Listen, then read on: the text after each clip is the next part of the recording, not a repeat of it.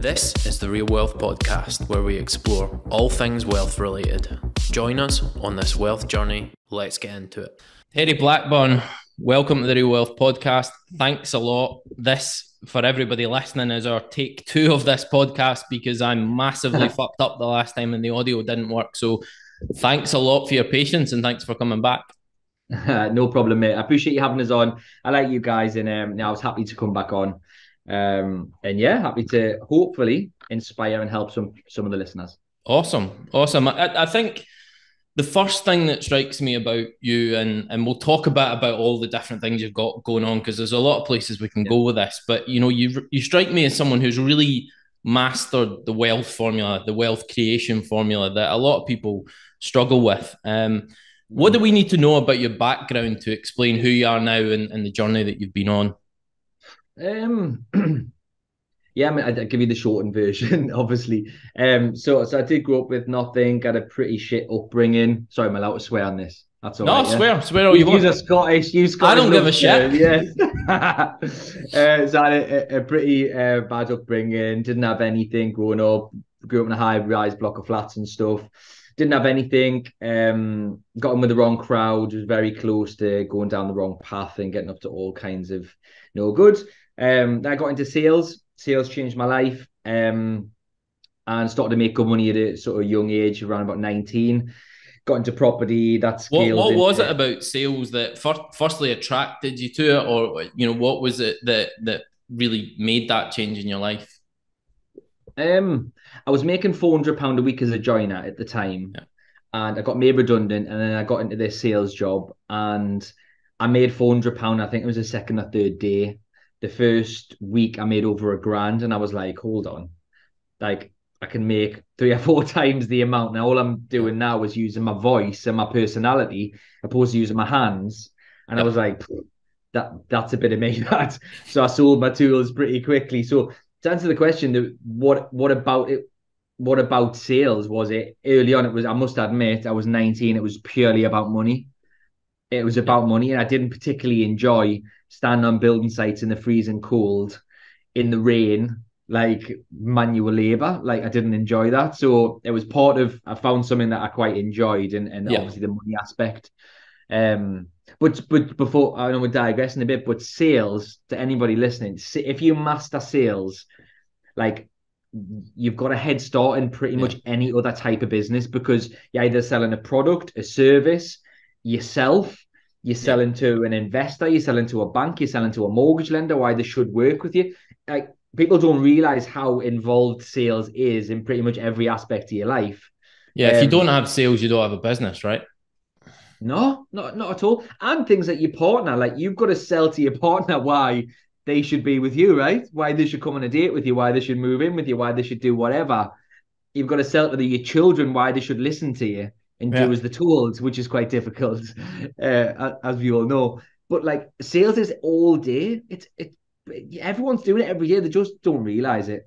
So yeah, massive part of the day-to-day life without even realizing.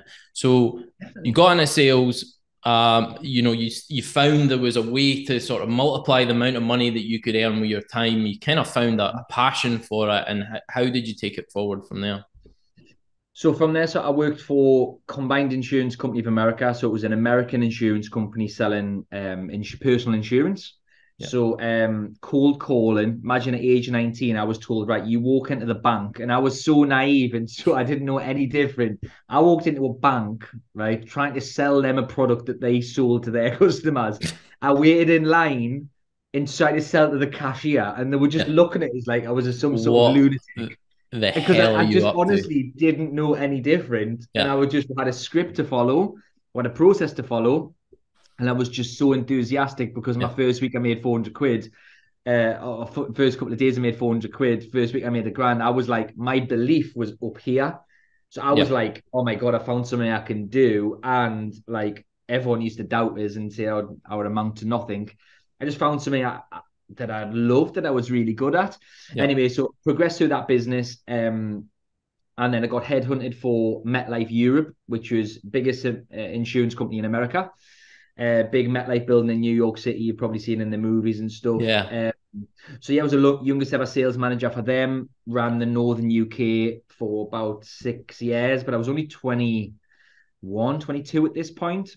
Bear in mind, financial services, insurance is dominated by 40, 50-year-old men Yeah. in pinstripe suits with white hair. And I was the young kid with tattoos and like Geordie lad who just came in and took it by storm. Yeah. And I honestly believed at the time, and I don't know if it was true or not, I just believed that I was the best at it in the country. That's just what I believed. And I had this, I don't know where the belief came from. I don't know if it was instilled in us. I don't know if it was because I hadn't really done much of my life up until that point, apart from be a nightmare and be a chav. Yeah. That's all I've really done, and just worked myself and being argumentative and got into fights and all that my whole life. And then I found something I was good at. I just had this like chip on my shoulder and this attitude was like, I'm the best at this and I'm going to be the best at this. And I was saying even early doors, I'm going to be in MetLife. I was saying, I'll be the biggest team in the country. And I said, I'll be the top salesman in the country. And I was. And from that, when I was 24, I think it was 24, 25, I set up my own company called Bespoke Financial.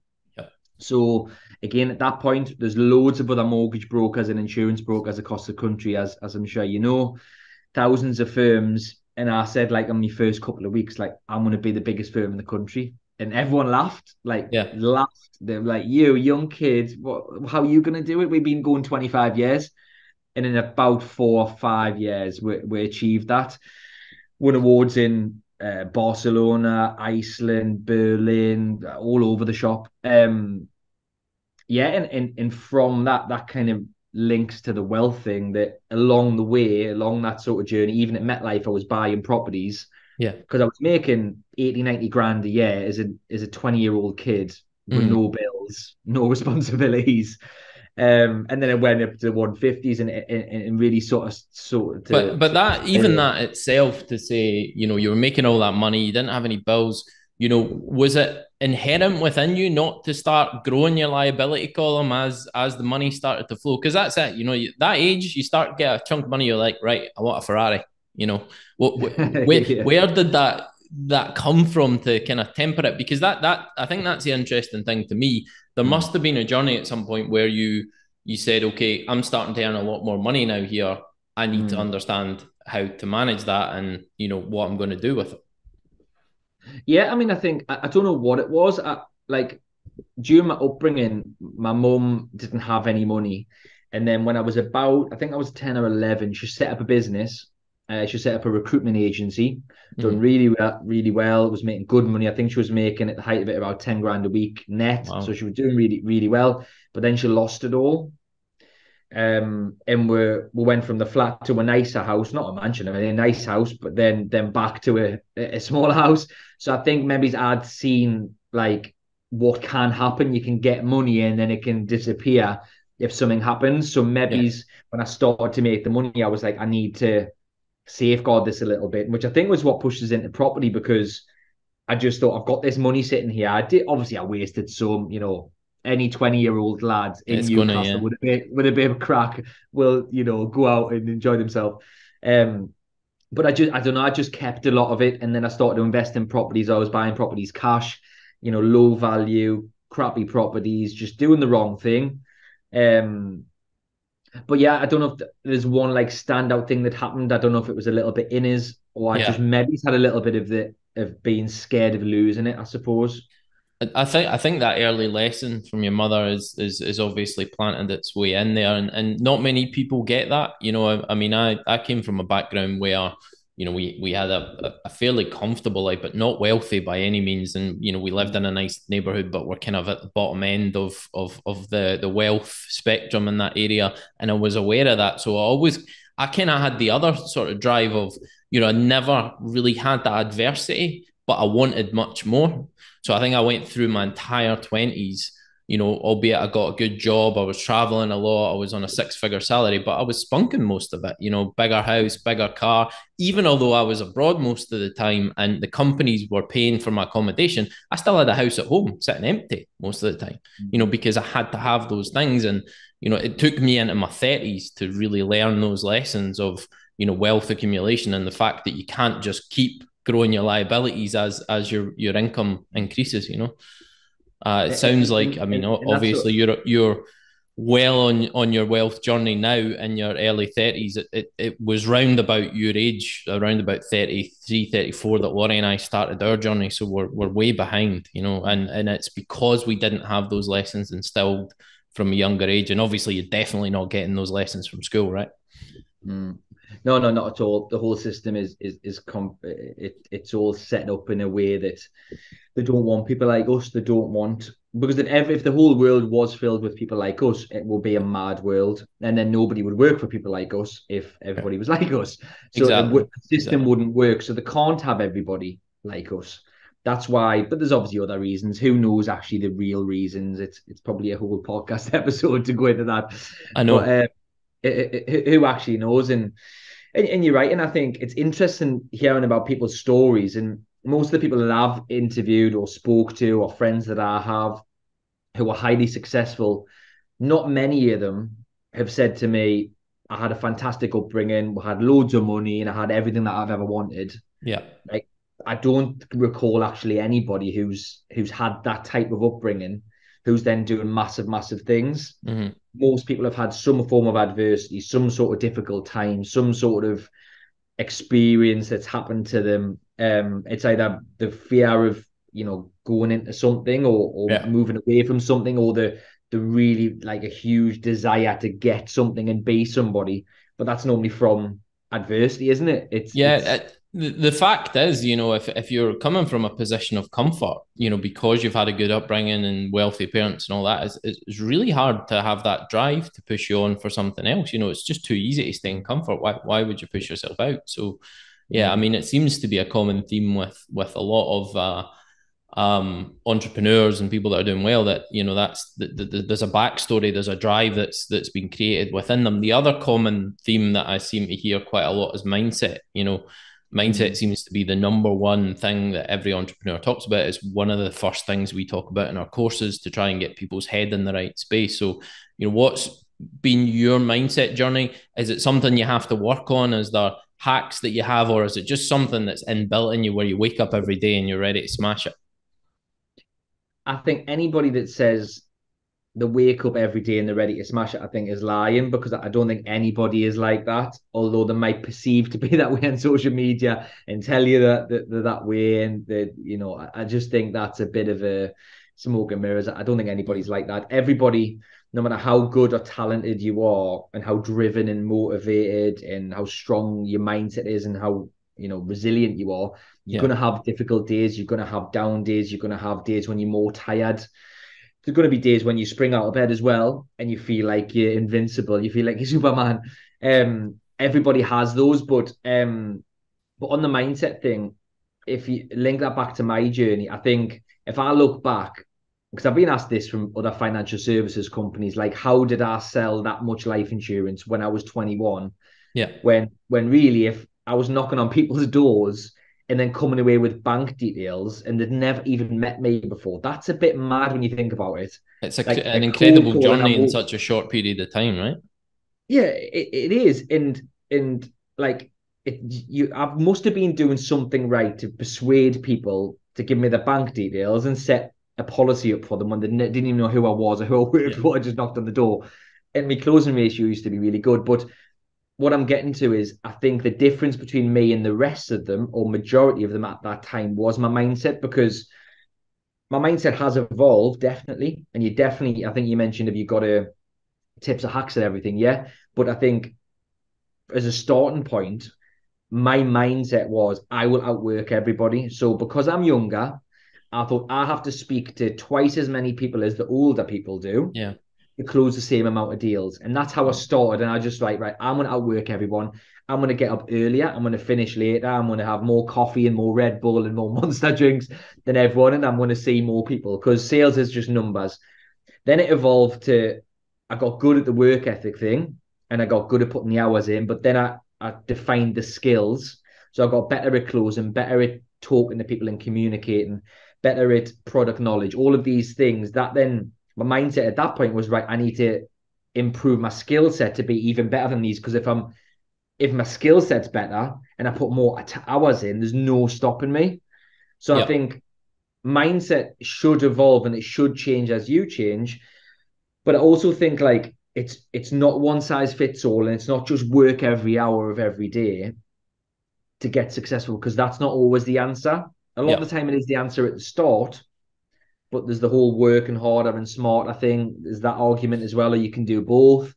Yeah. Um, I I, think I I always love the analogy of a rocket trying to take off when you're trying to start a business. You know, it's like a rocket uses 80% of its fuel trying to get off the ground. And then once it's going, you know, it's much smoother. I felt like that with our business. The amount of effort, the time, the extra hours, trying to fit it in whilst you're managing a day job, and you know, trying to fit it around family life, and you know, you're getting up at 4 a.m. in the morning to fit in 3 or 4 hours before you have to start your day job, doing it at night, doing it at weekends. You know, huge amount of effort at the start to get going, but once you're going, you know, things, they're not easy, they're never easy, but you know, they get somewhat more kind of structured at least. it's the momentum theory, and Yeah. I've said this to my sales staff for years. Is a similar thing. It's like, imagine there's a train on the track. Like, to get the train going, you need to start the engines, you need to get the passengers on board, you've got to have fuel in the engine, you've got to have a driver. There's all these things, and I have no clue how to drive a train, by the way. Yeah. They annoy me, train drivers, because it was on strike. But like, to get the train going, right? Like, it takes a lot. But once Yeah. the train is moving, it starts to gain a little bit pace. Once that train's smashing it down the track, you can't just stop the train dead. No. So once you've actually got your train going and it's moving, it's actually quite difficult to stop it. So momentum can, once it gets going, it's definitely harder at the start, but once it gets going, it actually feels like it becomes easier. And even if you have Yeah. to take some turns on that track and you're not going in a straight A to B, you take some turns, you go left, you go right, you go up, you go down. But like, it's not, what am I trying to say? It's once you've got that going, unless you change direction or unless you level up, like, it does become a little bit easier. Yeah. And that's what a lot of people, I think, fail to realize, is they think they'll put some time in at the start. If they don't get the wheels moving on that train, they'll then just think, oh, it's not for me. I can't do Mm. property. I can't do this. I can't do that. When in reality, if they just kept moving a little bit, that momentum will start to catch them, Yeah. and then they'll Uh, actually be flying down the track. And then if you put an obstacle in the way of a speed train, if you put a brick wall, it's going straight through it, yeah. isn't it? So And like, once you're we've seen moving, you're gonna. we've seen so many examples of that in our property training business, of people that just put in the effort and see it through. You know, the things that they can achieve versus someone who probably came across quite well in the training but just didn't implement, didn't get the mindset right, didn't take the actions, and you know, they're going nowhere, and they'll have every excuse of, you know, this wasn't right, that wasn't right, whatever. But the fact is, you take the actions, you can achieve the results, and the bigger the Mm, action you take, the more results you're going to get. You know, it literally is as simple as that. But you know, we are creatures that are designed to stay in our comfort zone. So pushing us out of our boundaries, it's a really tough job. You know, I'm mm, trying to work through my fitness journey just now, and you know, I'm doing 4 days a week in the gym. I'm doing everything I need to do in the exercise front, but I keep failing on the diet. You know, because it mm. hits the weekend, and you know, I Course, want a yes. curry or something. You know, I just need to get that part of it right, and I know it's just me trying to sabotage myself. You know. Mm. But sometimes, and this relates to property as well as fitness, you literally, like, if it's business or property, you're one phone call or 1 week away from it all clicking, from the Yep. train really getting pace. But sometimes they'll quit just before that point, because they've Mm. had 20 no's off agents or 20 no's off landlords or 20 no's off whatever. They give in, but the 21st one could be a yes.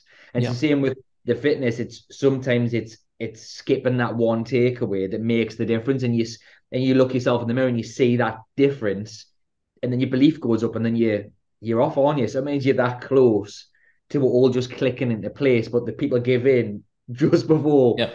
they get to that point, don't they?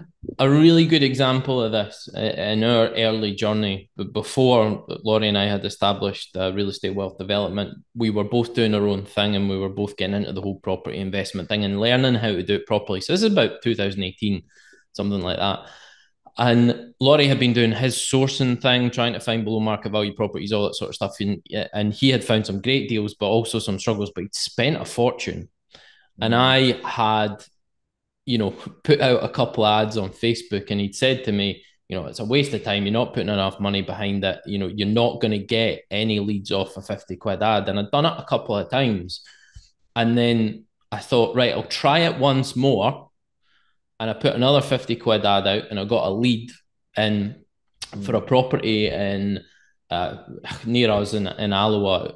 It ended up in a situation where I was busy because I was away at the time, and Laurie was like, right, okay, I'll go negotiate the lead. If we do a deal, then we'll split it.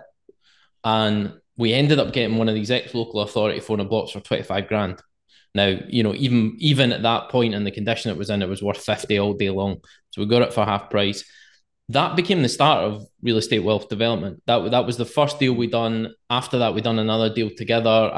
So that decision just to try it one more time with that 50 quid ad on Facebook. One, we made 25 grand instant profit on that project, but two, it led to this massive company now. That who knows where we would have went if I hadn't done that. So didn't do that. Yeah, it just shows that persistence at the start. That's it. And that links back to what you said about mindset. Is part of having a good mindset is being persistent enough to not quit. Yeah. Like not being a quitter is a mindset thing.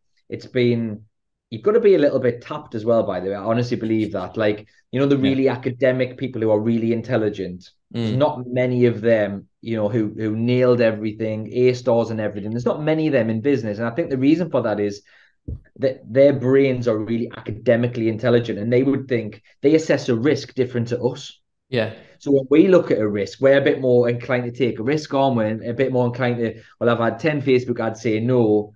The logical academic person would probably have only tried one or two and think, oh, it doesn't work. Yeah. Because they need to see the result done. Whereas we're just a little bit different upstairs. And we'll keep trying and keep going and keep going. Just and then pathologically optimistic. Yeah, sometimes to our detriment, because you see the optimism in every situation, and you're thinking, what happens if I do this deal and this happens and I make this and I did it? But half the time it's not there. But that mindset takes you to a different place, doesn't it?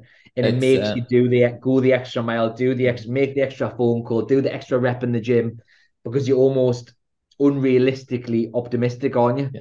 About what you can achieve. And that's the difference between Laurie and I, and that's why I love working with him, because he is super optimistic. I am optimistic to a level, but he is on another level, and he'll ask questions that I would never dare to ask, because he doesn't care. Two, he's obviously overly optimistic about what the result of that's going to be, and sometimes it's really beneficial to do that, right?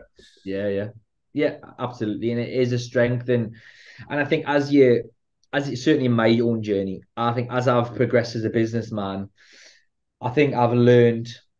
Honestly, I think there was a good period in my career where I believed my own optimism. I literally thought 100% that was going to happen. What I was thinking it was going to happen, because it was part of that. I was saying things. I was saying we're going to be the biggest life insurance brokers in the country. We're going to have 100 staff, and it was happening. So then I was believing my own hype, really. But then as you develop, I think you've got to now be self-aware enough, which is another mindset thing. You've got to be self-aware enough to realize, right, what's realistic, what's optimistic, what's pessimistic, and then it's normally somewhere in the middle, isn't it? You don't normally achieve the highest heights in every single thing, but being self-aware enough to realize that, because if you're too optimistic, you might think if you're buying that property below market value, you might think, oh, the revaluation is going to be 200 grand, so I can get all my money out. You get an investor in, but then it actually comes in at 150. Like, you've been too optimistic on the end val, which then means you can't pay the investor back and get you in trouble. So there's times for it, and I think I've certainly learned that certainly with property valuations, you can't be too optimistic when there's mortgage value involved. Everybody's had a dodgy val in their time, Yeah, Um, 100%, I, 100%. it's for me as well. It's just you saying those things, those targets, those big goals. It creates a level of visualization, and it just forces you to think differently about how you could achieve it. Very early on in our journey, we said, right, we want to get to 200 properties. How are we going to do that? And if we just said, right, we want to get to 50 this year, we'd have been thinking about it very differently. So we had to figure out how to buy portfolios because that was the only way that we were going to grow to that level. And I think that's it. Forcing yourself to create big objectives, big goals will force you to think differently about how to achieve them. And that's where a lot of the big wins can come, right? Mm. So 100%, 100%. so one of the things that I wanted to ask as well was Hmm. you obviously mastered the whole sales thing. You created your own business. How do you transition from being really good at what you do to managing a team, making sure that they're really good at what you do and they are given the service you want to and grow that exponentially? Because I think you ended up with something like 100 people working in the mortgage broker and life There insurance was business, right? there was probably 130-ish Wow. staff across all my companies at the height of it. Yeah. I sold that business and I'm probably down to I kind of got rid of all of that, and then it's back up to probably 35, 40 now Yeah. because I bought a bar, a restaurant, a coffee shop, a glamping site, and various other things. But you rose a really good point because a lot of people, let's use sales for an example. They get really good at sales, they make lots of money, lots of commission, and then they think, right, I'm going to recruit a team now and build a business, selling whatever you're selling. But Yeah. to manage people and to sell it's miles apart. It's chalk and cheese. It's it honestly it's completely different. And everyone falls into this trap to think I'm good at sales. I'll find 10 people who are just like me who can sell just like me. And it's Yeah. never ever the case. They never No. care as much. They're never as good or the different style to you. In managing people is completely different. And that applies to every type of business. If you're a property developer, to recruit an administrator is challenging because they're very, very different to you. Tech Yeah. people and creative people, marketers, they're very different to business leaders. So you've got to be almost a chameleon and try and adapt to who you're speaking to, adapt, and you've got to find out what makes that person tick and why they want to come to work. Because some people come to work for a paycheck, some people come to work for progression, some people come to work for recognition, some people just come to work just because they have to and they're not really bothered. You don't want them people. Some people need a goal or they need you to dangle a bit of a carrot Yep. to say, well, if you do this, you're going to get this. And I've definitely made a lot of mistakes recruiting that many people. You can imagine that was over 100 of those were salespeople. So Wow. managing that many salespeople, obviously, I wasn't directly managing 100 people. They had managers who managed people under them, but Yeah. I had to train pretty much all of the staff at some point. I'd done 2 meetings a week every week for probably 8 years, sales meetings, that is, sales training.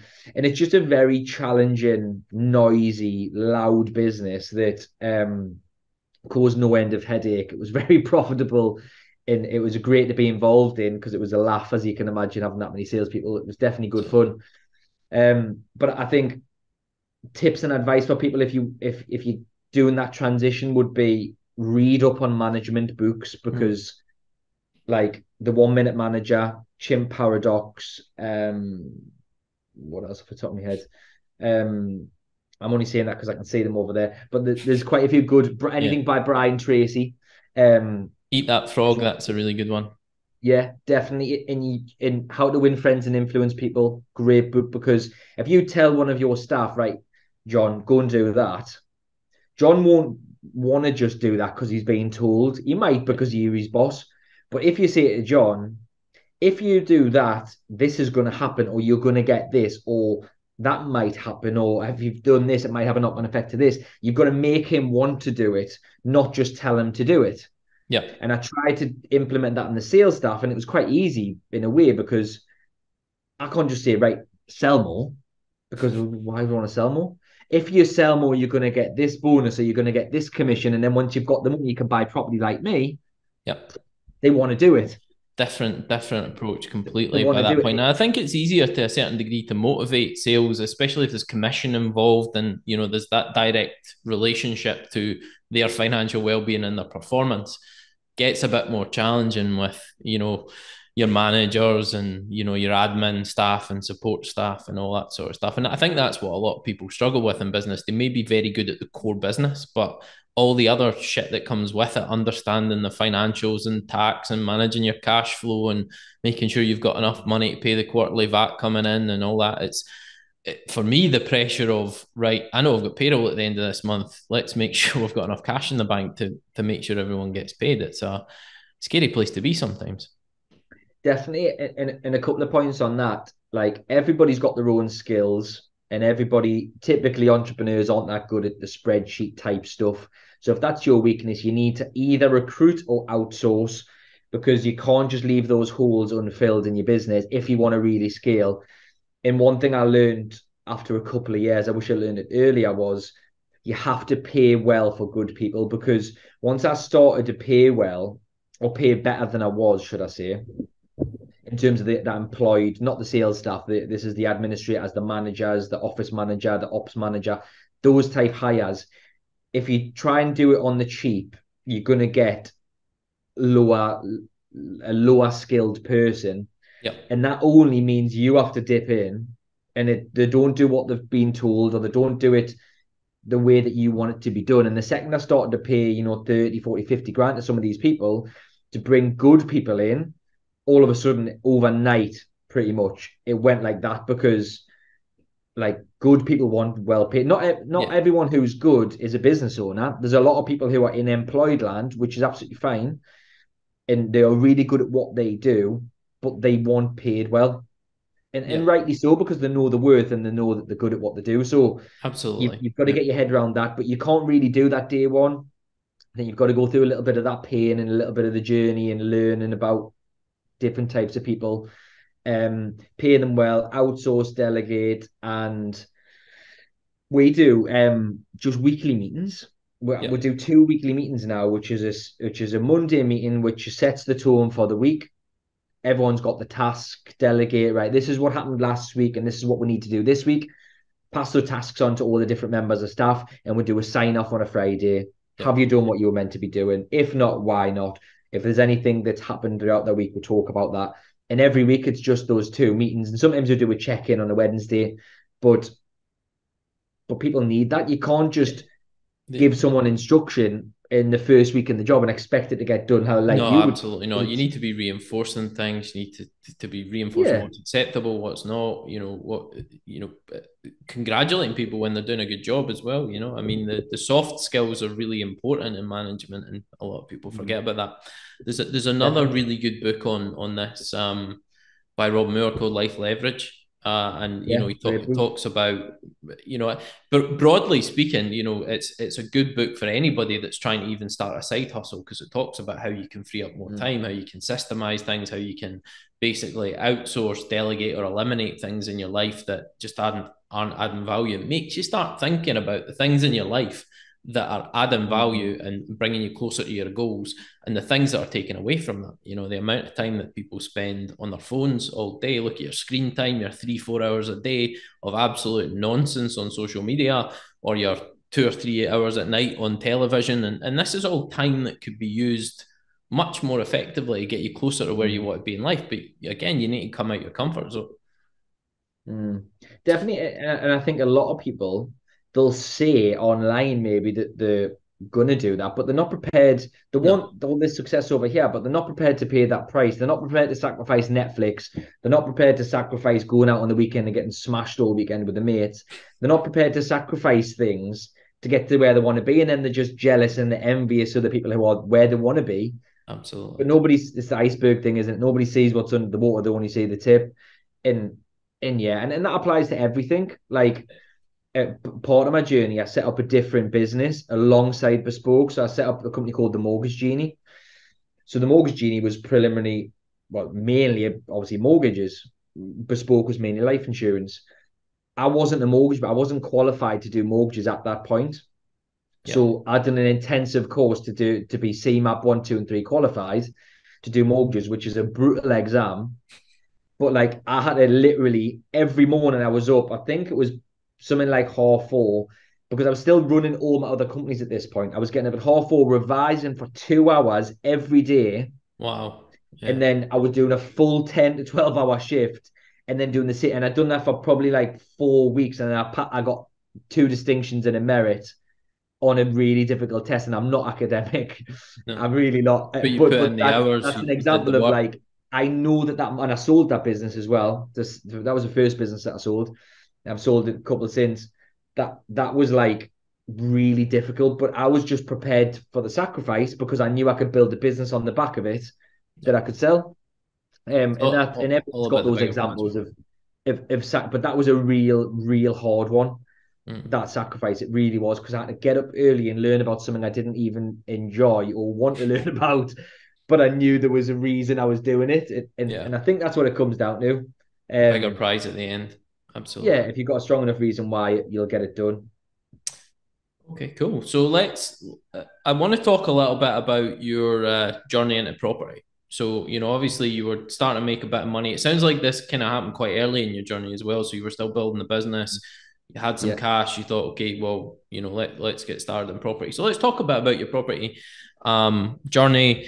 I know that you invest in a lot of sort of multi-unit assets like HMOs for people that don't know what that is, house of multiple occupation, where you're kind of renting out by the room, guest houses. You're now into serviced accommodation, and you've got these this glamping pod site, which is kind of similar to what we're doing at the Black Lock Resort. We've got the water sports there, and we're planning to do 12 lodges and a restaurant. So really cool investments going on. So talk about your journey and why specifically you went for that strategy predominantly in property. okay. So early on, I just started buying buy to lets that were really cheap because I had some money and I knew I needed to do something with it.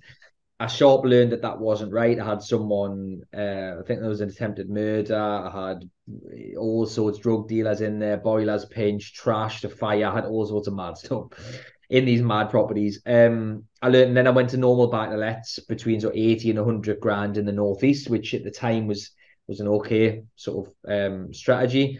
Got a little bit bored of that. Got sort of 20 of those, and I got a bit bored. I went to HMOs, got a load of them, and I was a bit bored of that as well. So then went to Airbnbs, got a little bit bored of that as well. So as you can probably tell, I shouldn't say bored. It's more once I feel like I've understand something and I've got a process for it in a system and it works, I feel like I'm ready to go to the next thing. Yeah. And so half the time before I've even mastered this one, this skill of whatever it may be, I'm already got my eye on the next one. So when I wrote my book, little plug there for your line. When I wrote my book, I already knew what the second book was going to be about, and it's already written. So, Oh, you by done the with the time I second even book as finished well? that, say I, again. I said that's you done with the second book as well. Yeah, well Yeah, it's done. already done. It's being edited now. It should be out next month. But before I'd even finished that book, I was thinking about the next book, and I've just by the time I finished this second one, I already know the third one. So I don't know. I don't know why I am like this. I just am. But it went into the Airbnbs. Then it went to the guest houses. Then it went to a larger hotel, which I've just bought, which is 17 bedrooms. That's got a bar, restaurant, coffee shop at the back, Brilliant. bar conversion at the back as well, where we're probably going to do weddings. So that's going to be a new thing for me because you can charge quite a bit for weddings.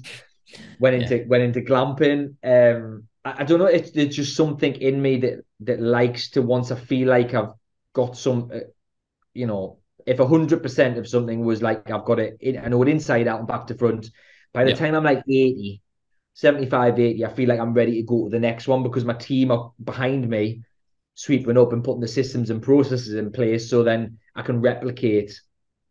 If I find that the HMO, process. I just slot it into that process. Yeah. Find a buy let, slot it in there. Guest house, slot it in there. Mm. Um, I think and I yeah, think that's the thing specifically with that strategy. When you've got HMOs, you've got guest houses, you've got hotels, you've got rooms to rent, and that in and of itself is a business. It's not like a standard buy to let where you just stick a tenant in and forget about. It's something that you need to keep on top of. You need to make sure that your occupancy rates are up. You need to make sure that someone is filling those rooms, and I guess there has to be a system in place for that and a management process to keep on top of it, right? Yeah, definitely. And I think, because I was in business before I was in property, I class myself more as a businessman than a property investor. Yeah, Although I obviously do both. Like I see Airbnbs, you're completely right, and the hotels even more so, and the glamping even more so. It is a business because you can manipulate results daily. On a buy to let, you can't change the rent daily. yeah, You can't do it on HMO either. But Airbnbs, you can manipulate rates. You can change the spec. You can add things on. You can put champagne in the room. You mm, can find out if there's a concert in the area and lift the prices. There's ways to yeah. get more out of a property if you're good at business. If it's an Airbnb, a hotel, or anything else, glamping, we're gonna honestly, you should see the stuff we've got planned for this glamping site. It's gonna be a hotel in a field. Yeah. We're It gonna looks mega, completely actually. overhaul the I've seen service. some of the stuff on your social media the other day, and you've got these big domes with like the games room, and then you've got like the Yeah, yoga workout area, and it looks incredible.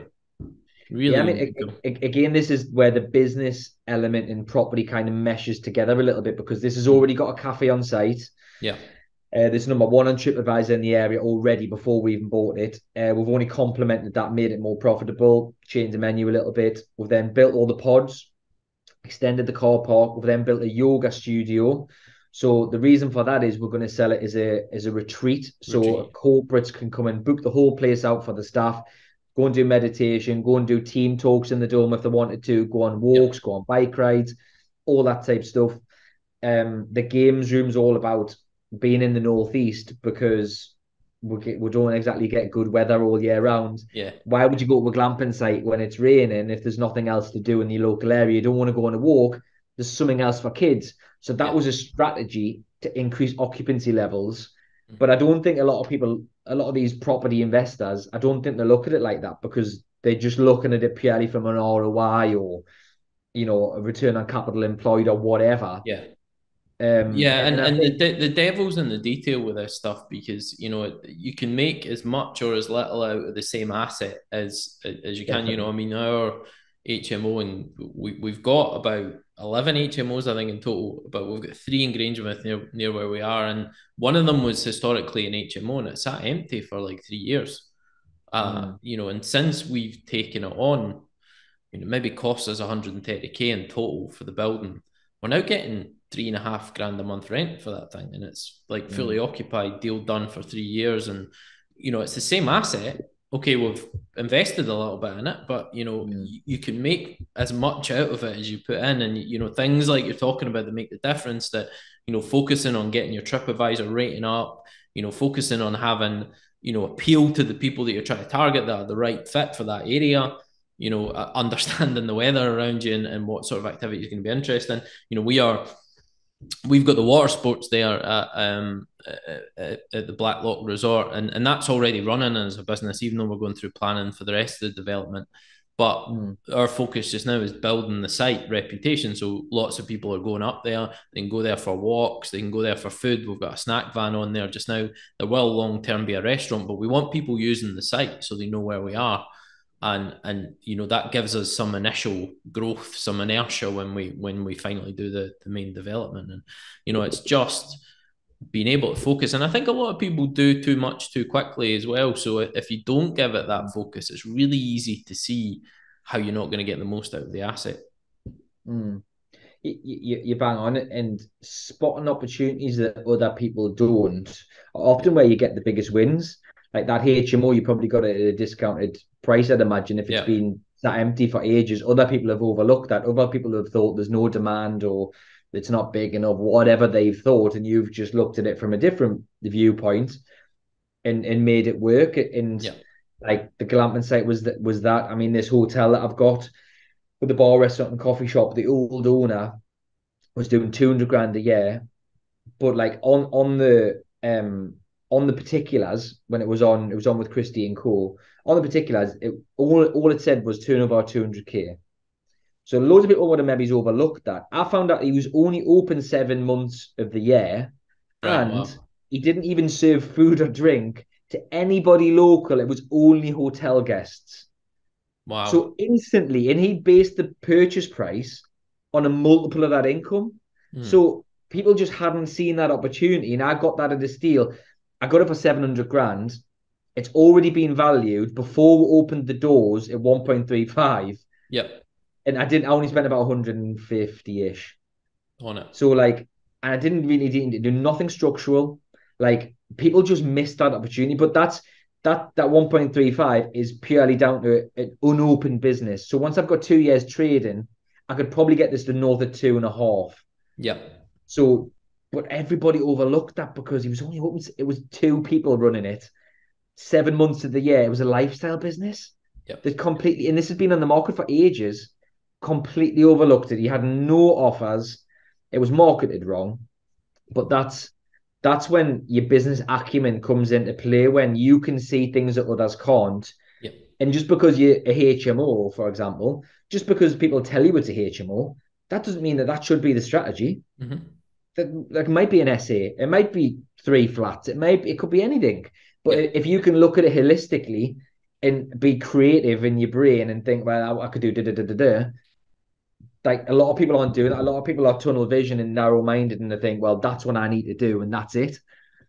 It's just having a different view on things and understanding that there is a world of opportunity out there. It's down to you to Massively. fish it out and and interpret it. The whole Black Lock thing for us came about last year because we were looking for a lodge development by a lock in Scotland.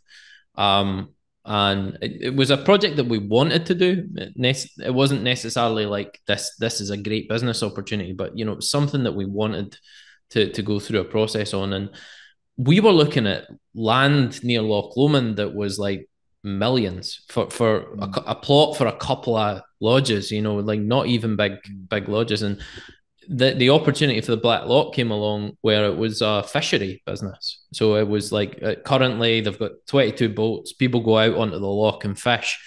It's a 124-acre lock. We don't own the lock, but we've got access rights to it. So we've got like exclusivity on the lock.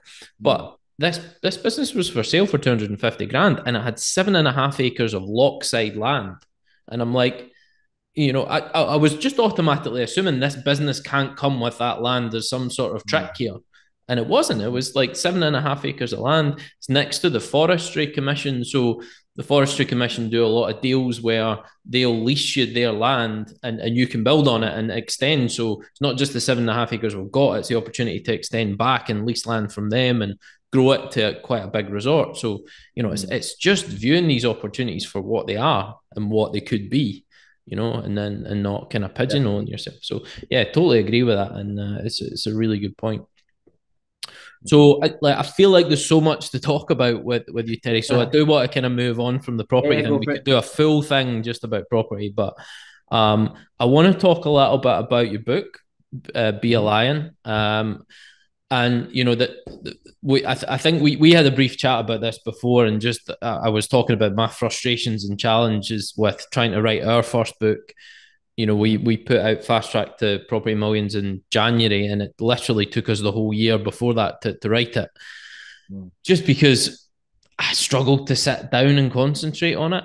Mm. And you seem like a guy that's like high energy, got lots going on and all that, and just understand the process of how you knock out a book when you've got a million and one other things to deal with, and you're not someone who strikes me as likes to sit down for long periods of time and knock out a book. I do at the minute because my 7-month-old son doesn't sleep. Yeah, So I feel like lying down all the time. But yeah, what the reason I done the book was because just I wanted to get my message out there, and I think I say things slightly different, and I've got interesting content, so I'm told. So that was the reason, and then I thought, right, well, I'll beef out a concept, and I was just thinking about it one day, the concept of it, and then I thought, right, well, a bit similar to yourself. Where am I going to get time to write a book? How long is this even going to take? yeah. Like, and if anyone's ever tried to do this, if you try and sit down with a pen and paper and write a book, you just go, you just freeze on. You just Where like, do I start? oh no, go. Even if you're typing it, you freeze. So I decided, I set a goal, and I went right. Well, I'm going to write this book. I'm going to transcribe it. So just on iPhone, just that transcribe app when you talk and it writes it for you, because I Yeah, thought I could definitely talk quicker than I can type or write it. definitely. Um, And I set myself a goal of doing it in 6 weeks. So I thought, right, I read the concept first, and then I sectioned it out into right the different chapters of the book and the different concepts. And then I literally just every morning spoke for probably about 45 minutes to an hour every morning, just on Yep. the transcribe app. And then I got someone to edit it for us and condense it. I think I'd spoke about 280 pages and we condensed it to 230 because a Brilliant. lot of it was me repeating myself. Yeah. Um, It's natural or, when you're trying to get a or point across, you like to hammer it home a few times, right? Well, yeah, exactly. And I just, but I'm kind of, I am very impatient by nature, and I think if I commit to something, then it's like I just go all in, and probably to my own detriment sometimes because it takes focus away from other things until it's done before I can move on to the next thing. So every morning I was like, non-negotiable. I'm getting this done in 6 weeks. So that's how I done it. And yeah, Well, it seems to tell us about the book then. Yeah, so it won, which just puts my belief up even more that in my message.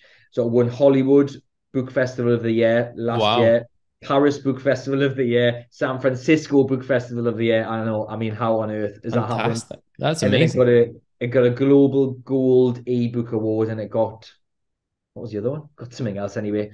Um, but the concept is actually something I used to talk about my sales training is as a concept of a lion. So a lion is, if you visualize and you picture a lion in your mind, it's the king of the jungle. It's a dominant creature. It does what it wants. I can't imagine a lion like being told what to do by another animal or like Mm, not doing what it wanted because it was scared of something. It lines to my basic knowledge of lions, by the way. I know very little yeah. about animals. Like they just go and do what they want. So the analogy came to fruition of like lions just do what they want when they want, with who they want, wherever they want in the jungle. They don't see a hyena or a wildebeest and think, I'm not going to be able to eat that today. They just go and chase it, don't they? So Yep. that could be about your goal. So stop thinking about I can't get that goal and just go and run. Just start running. You might miss it. It might escape you. You might actually catch it. You might need some of your mates to come along, some of your pride, some of your other lions to come with you to go and catch it. But if you don't try, you're definitely not getting it. Absolutely. So it all that's how it all came about. And obviously I built on the analogies in detail in the book. There's the analogy of the hyenas. So everybody's got or experienced having hyenas around them. So those horrible creatures, they're laughing at you, they're taking the mick out of you, they're putting you down. And a good analogy in the book is like if you're a strong lion and you might be positive and you might be fearless and all of this and you got good self-belief, but if you've got one hyena coming towards you and snapping at your heels, you can fight that off. But if there's if there's 20 of them around you, they're going to drag you down no matter how strong you are and how resilient you are and how tough you are. They're going to win. Yeah. So that's about like, have you got hyenas around you? And if you Mm. have, it doesn't matter how good you are, they're going to drag you down eventually. So it's about It, minimizing your contact with them, yeah. getting away from them. It can be partners, friends, whatever. Um, It's so true, though. I mean, it is, isn't it? especially when you don't come from a background of entrepreneurship or starting your own business, or there's just so much skepticism about it in your Mm. network. Like what are you doing that for? That's not going to work. That's never going to work. And it's just all these little negative comments that kind of chip away from Mm. what you're trying to achieve. It's keeps so many people in a place, and people feel uncomfortable with someone else reaching out of the group and striving for something new. Definitely. It just keep everybody in their little comfort box, and we'll all be good, and we can all sit here, and we can go to the pub on a Saturday afternoon, we can talk about our little Mm. comfort box. And I've seen it so many times. You're completely right, and to a degree, it's not their fault. So a lot of these people, unless they're being malicious with it, they just don't know any different. Yeah. They just like their limiting beliefs. What life is about and what you can achieve is here. Yours is completely different. That doesn't mean that you're better than them. That just means you're different. I believe that's a much better way of thinking. But they might just think, well, I just want to go to work, get paid, go and get drunk on a weekend, get married, have a house, and that's it. That's fine if that's what they want. If Yeah. you want more, but you've got to be self-aware enough to realize if you want more, you can't be hanging around with them. Because if you hang around with five alcoholics, you're going to have a drink. Or if you hang around with 5 gambling addicts, you're going to have a bet. Like, you can't get away from that. Yep. Like, you're a product of your environment. Definitely. And I think everyone gets the hyena and the lion analogy because everyone's watched David Attenborough and they've seen Yeah, exactly. hyenas trying to attack a lion and a lion Very attacking wildebeest. relatable. Yeah, and then But the underlying point is with that is down to this show me your friends and I'll show you your future. Network is net worth. Those things that almost become throwaway comments because you hear them so often, but it's so critically importantly true. And it's actually been a challenge for us to find the right network to surround ourselves with. I'm really lucky that I work closely with Laurie and Connor, and their mindset's phenomenal. And we work on a regular basis. But we're not in Silicon Valley. We're not even in a major city. There's not a lot of people doing the sort of thing that we're doing and have the mindset that we have around us. So it's like things like this, like the Real Wealth podcast, where I have the opportunity to speak to people that are like-minded and get that inspiration and drive, are massively important. So even if you don't have that network of people around you, there's so many resources, from books to podcasts to networking events, where you can get that, get around the right people that can really help you move forward. Right? Yeah, and that's a really good point. And I personally struggle with that a little bit as well, because like, you get in with a group of people and like, if you outgrow them, like, all the books tell you that you need to find a circle that are doing more than you.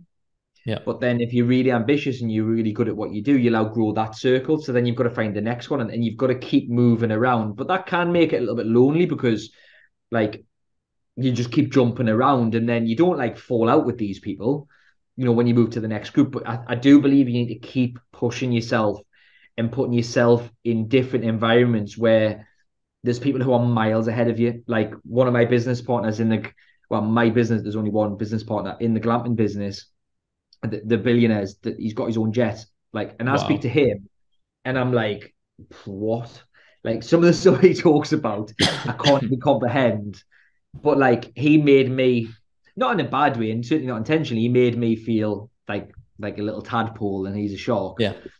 But like, I don't know why I keep saying animal analogies, by the way, but that is a good one as well. But it's understandable to everybody, and that's the point, Yeah, and the point of like that is you doesn't mean fall out with your current friends, because that's not the right thing to do. It just means get yourself on a different pitch, because they're playing a different game.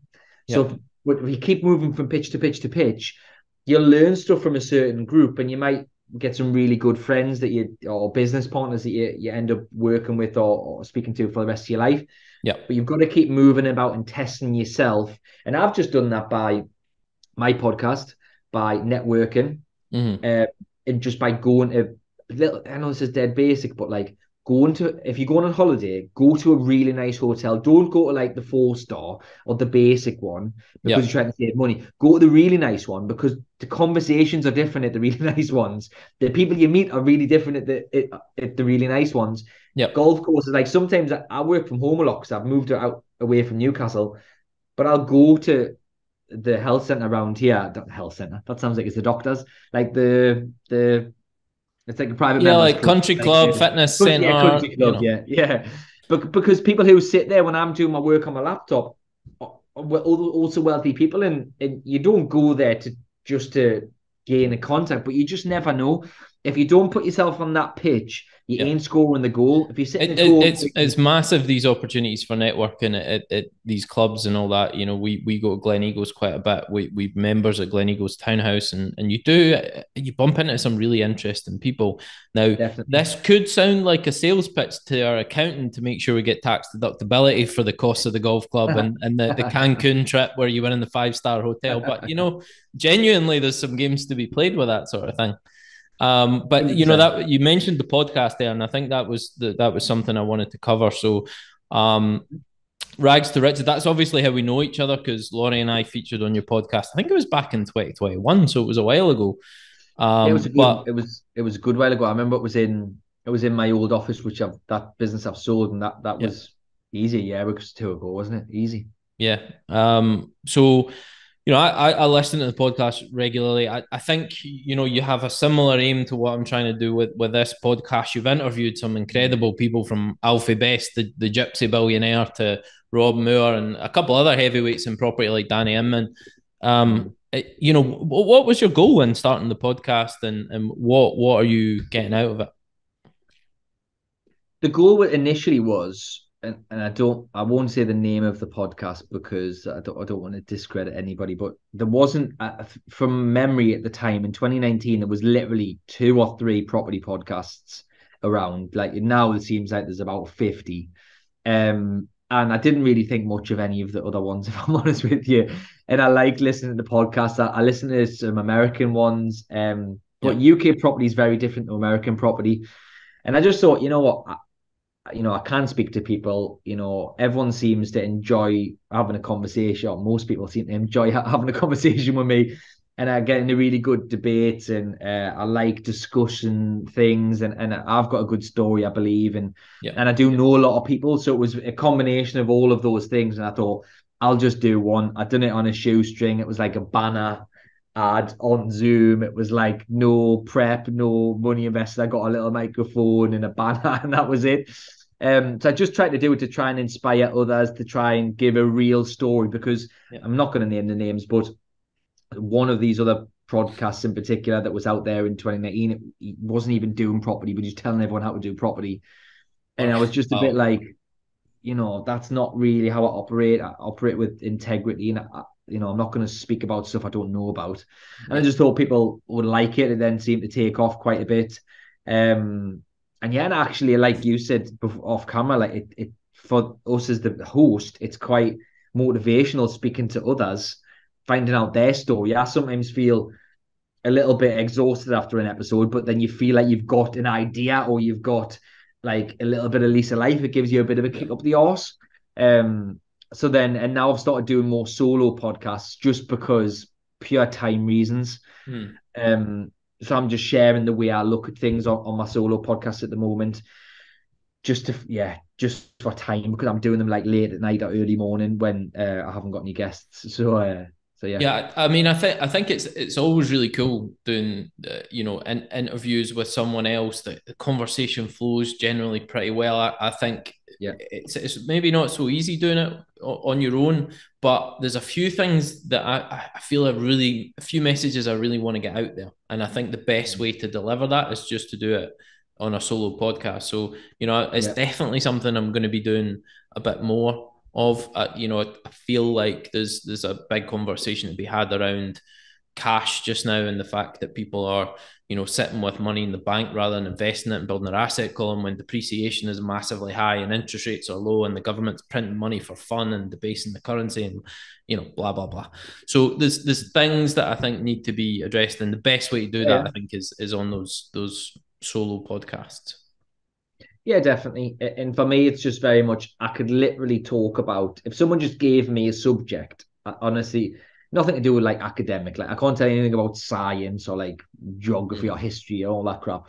But like anything to do with business, I can talk about. So Yeah. like my social media team, just I say, right, I'm gonna do some solo pods. Will you just send us some headlines? And literally I just freestyle it off the headline Yeah. and talk about whatever, and everyone seems to love it. Mm. Um, and I quite enjoy it. I don't know where it'll end up going. If I'm honest, I don't know. Like a lot of people are doing more video content now, aren't they? But you need a proper studio. I don't know if I'm going to go down that route. I've got a lot. I'm a businessman more than anything. Like I Yeah. like sharing my story and my journey and inspiring others. I'm going to write 10 books in 10 years is the goal. Wow. I Um, felt like after the first one I didn't want to do another one, but I just need a year to heal, and then I'm sure I'll change my mind on that. yeah, but I think like, I just want to do that because what appeals to me about podcasts as well and audio books and books is it's going to outlive me, Yeah. and nobody might listen to them or read them, when I'm gone. Who knows? But like my kids will have it and they'll know about it, and Yeah. that's kind of what it's about. And I've had people in America, people in Dubai, people in Australia somehow read the book, Yeah. like in the like sending these amazing messages, and I've changed the life, and I've done, and I'm like, oh my god, like Wow. then I'm craving that feeling a little bit as well. That's making me, again, going back to the start about the belief thing. Once you visualize something, you make it happen, and then you get told or you get recognition, that makes you want to do more of it. And, Absolutely, yeah. It and fuels it, fuels it. yeah, and there's definitely that for me. Okay, cool. I think the last thing I want to ask is the question last question I asked every guest is, what does real wealth mean to you in your journey? Real wealth. So I mean, there's all this debate about what rich means and what wealth means and all of that. So it depends on the way you look at wealth, I suppose. But just when you first said that to me, what pops into my head is wealth is wealth isn't just for you, and wealth is like it's holistic. So what I mean by that is it's comprehensive. It's not like you're just in a high paying job or you've got a profitable business. That's Yeah, not, I believe proper and true wealth is like, or real wealth is like, it's almost indestructible. So that would be if like what's happening right now. So if you just have buy to lets and all your fixed rates are coming to an end now, and that's your sole strategy and you're a full-time property investor, you yeah, might be shitting yourself because you're not going to make any profit anymore. That absolutely. even if you had 100 of those, that's not really real wealth. Whereas if you had buy-to-let and HMOs and SAs and businesses in hospitality businesses in all these different fields, and you're doing coaching and you do all these different things, but like that's true, and then they're all making money. There's doing all those things, like some people, and they don't even make much money. They try and do 20 different things and do 19 of them not very well. Yeah, That's a different thing. But if you do them all and you get them all positively cash flowing and all profitable, they almost become indestructible. Like a bit like Rob Moore. And I know some people give him a bad name, but I like Rob Moore. He is very salesy, as we all know. He's always selling something. But like if you look at what he's done, I mean, he's got a letting agent, he's got loads of properties, he does developments, he does a podcast, he does courses galore. He's got a yeah, low entry membership one that pays every month. He's got the yeah, medium courses. He's got the high end courses. He's got one to ones. He's got. I mean, I don't even know everything that he does, but he looks pretty indestructible. So yeah. if rates go mental, it doesn't bother him. No, no, If something he's got happens to enough the going on. I mean, exactly, I'm a big fan of Rob. I think his content's really good. There's a few of his books that I've read recently that I thought were really mm, good. Love the Disruptors podcast. Love his money podcast. He speaks about current affairs quite a lot. He's got a really clear view on things. He mm. gives good examples, explains himself well. I think the guy's obviously doing very, very well, and Yeah. he's a good one to listen to. So yeah, I get And, that. and I would say that like obviously I don't know his current affairs. I don't, obviously don't know if a lot of it's even true. There's that aspect to it as well. You can't really trust what you hear online. Yeah, And I think it is that he's been doing it long enough. But real wealth to me, just to summarize, is somebody. If you've got real wealth, you are somebody that has profitable businesses in different industries that aren't impacted by each other. So if an external factor like the market or your reputation or you're getting sued or yeah, something went wrong in one of them, it wouldn't impact the other. You've yeah, got at least, I would say, 4 or 5 different things going on.